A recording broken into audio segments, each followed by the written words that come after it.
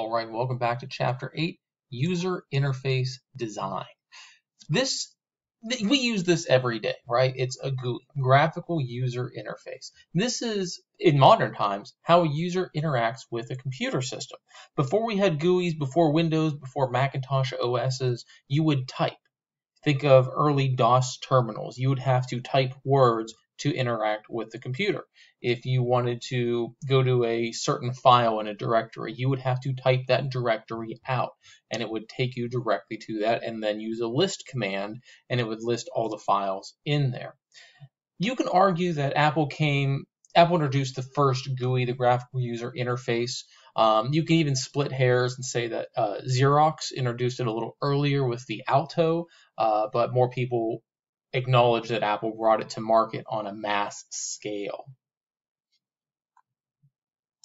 GUIs allow us to have a more productive human-computer interaction. This is a term that describes how people interact with systems. Having it in a graphical interface makes it easier. They say that when we transitioned from text-based programs like DOS to graphical user interfaces, that the computer was more accessible to everyone. Think about, you can't even use a smartphone without a GUI anymore. It just makes sense. It's very easy. You don't have to be a quote-unquote tech person to understand it. Having a very successful human-computer interaction makes your program better. Think of different programs or even websites or apps that you've used that were just clunky. That they worked. They were incredibly powerful on their own, but the layout of them was the detriment to the program. Maybe buttons weren't arranged in a very logical fashion. Things were counterintuitive. You can have the best, strongest, most efficient program in the world, but if the interface is not great, users are going to struggle using it. So how do we make a really good interface? Well, there's 7 habits of successful interface design. First off, you need to understand the business. Know what the application is for this program. Know your user base. If they are extremely technical, maybe we don't have to hold their hand through it. If they're not technical, if this is the first time they're using this program, or even the first time they're really using a computer, which you still run into those people, we need to hold their hand more in the interface. We need to make sure we maximize the graphical effectiveness. What does that mean? It's like we talked about a slide ago. Well-designed interfaces enables rapid learning. I shouldn't have to have a user guide that goes along with a program. Think of Word, for example. Word kind of makes sense, right? If you wanted to bold a word, well, you click on the little bold icon. If you want it underlined, there's a picture of a letter U with an underline on it. Word is a very mature, polished program. You really don't need to train people to use Word basically, correct? There are more advanced features that you need to poke around with a little bit or be taught. But for the most part, you can sit somebody down and they can write a document and do basic editing of the document without much training. Something that's difficult for more seasoned programmers is to think like a user. You need to be able, once you're done making this, or at least you have a prototype or a very early alpha release, you need to look at this like it's your very first time using it before. And that's difficult, right? We all experience this when we are rereading our papers or really just looking over anything that we've done. Maybe you have a hobby. It's very difficult to critique yourself because you know what goes into it. If you have this ability, you're an incredibly valuable programmer, you're an incredibly valuable member of the team. If you really can't put yourself into that mind of the user, it does benefit you to reach outside of the box, go to somebody who hasn't been as involved with this project and say, hey, I just need some fresh eyes on this. Can you come take a look? Use models and prototypes. What can we do to kind of test out, storyboard this system? A lot of times when we would develop systems in-house, we would actually sit down, put pen to paper, and say, this is what I want the screen to look like. We would physically draw it out. This is what I want the screen to look like. This is the functions I want to happen, and we would storyboard out from there. And then we would sit down with the user and say, all right, look at this flow. How does this work? What do you think? Give us your feedback. And the nice thing about that is it allows potential users to also put pen to paper and draw what they think or rearrange the icons. Sometimes we get really fancy and we'll use a whiteboard so we can erase and maybe move Post-its around for basic features. And of course, focus on usability. This needs to be your #1 choice. Again, If it's a clunky program, it doesn't matter how good or powerful the back end is. If people just can't use it, if it's awkward, the program's going to suffer. Finally, we need to invite feedback. We need to have this readily accessible at all stages of development, from early alpha releases to the mainstream release that's going out to the users. Somewhere it needs to be readily accessible is a button to send feedback. Whether that generates an email or prints out a form, it doesn't matter. Users need to be able to know that you are open to feedback, and they need to know that it can easily do it by a few clicks of a button. It really helps that every feedback report you get, the user gets some sort of response. We don't need to give them an answer right away. Just acknowledge, hey, got your feedback. Appreciate you taking your time to help make this program better. It can be a canned phrase. That's fine. But we want the user to know that their feedback is valuable. And finally, and I can't stress this enough, document everything. I'll tell you a little side story. We had a program that we've been using for years. It was built in-house. Unfortunately, developer passed away.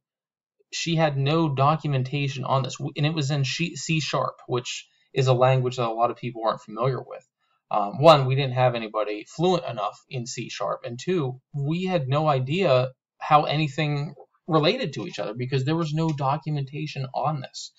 And this is tough for some people to document things because, like, you don't want to document yourself out of a job, right? If you're the only guy who knows how to use this program, well, you have job security. But really, you're just hurting the organization because you might be sick, you might be on vacation, you might leave, and then the organization doesn't know how to fix, repair, or maintain this program. Document every step in any way. It doesn't matter if it's a Word document, actual pen on paper, scribbled printouts. Just make sure you document your progress.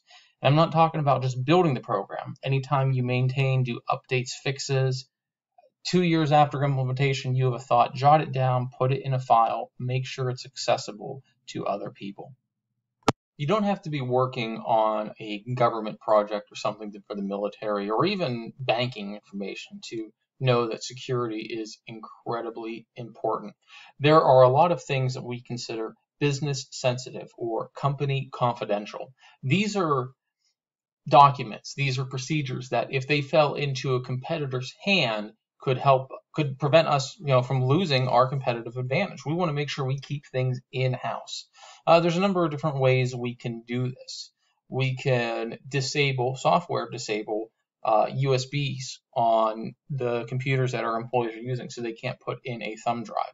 A lot of companies are purchasing computers that don't have USB drives at all. They don't have CD-ROMs. They don't have any way to transfer data off. Sometimes we even limit printing of certain items. What we're seeing a lot more, this is actually kind of full circle if you look at the history of the computer, we're starting to go to workstations or dumb terminals where the computer that the user is working really doesn't have anything on it, right? It needs to be connected to a network, similar to old mainframes where you just had a terminal that was a keyboard and a monitor, and you interface with a mainframe somewhere else. We're seeing a lot of that today, mostly with cloud computing, where they would have maybe a Chromium type device that accessed everything on a secure server somewhere else, where that user only has a network interface. He can't print information out. They can't transfer information. Everything stays on the cloud. This can sound a little high and to the right, a little oppressive, but depending on what company you're working for and what information you're using, this is absolutely necessary. If you work for a bank or any sort of financial institution, it can be incredibly detrimental to not only the customers, but your investors as well. If somebody with malicious intent were to download information, people's social addresses, names, everything, we can totally, own our customers if their information went into the wrong individual's hand. We also want to make sure we monitor certain inputs, and this is really for two reasons. One, continuity. Just like I make sure that everything you turn in as far as papers has a certain format for the file name and for the top right corner where you put your name, class, date, stuff like that, just to make sure that you get into the habit of inputting things correctly. I want to know if certain users are inputting things into our database incorrect. That way we can find them and train them to make sure that these habits don't happen again. But I also want to make sure that nobody's putting any sort of malicious code, malicious program onto our system.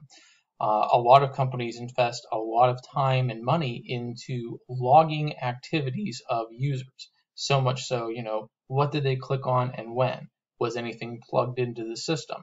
Did they go on a personal email? Do they bring in their Gmail and maybe mail something off or put something on their Google Drive? And again, this can sound a little oppressive, but we want to make sure that the data integrity, especially with our customers' data, is held to the absolute highest regard. We can't have any security breaches. We can't have any data losses.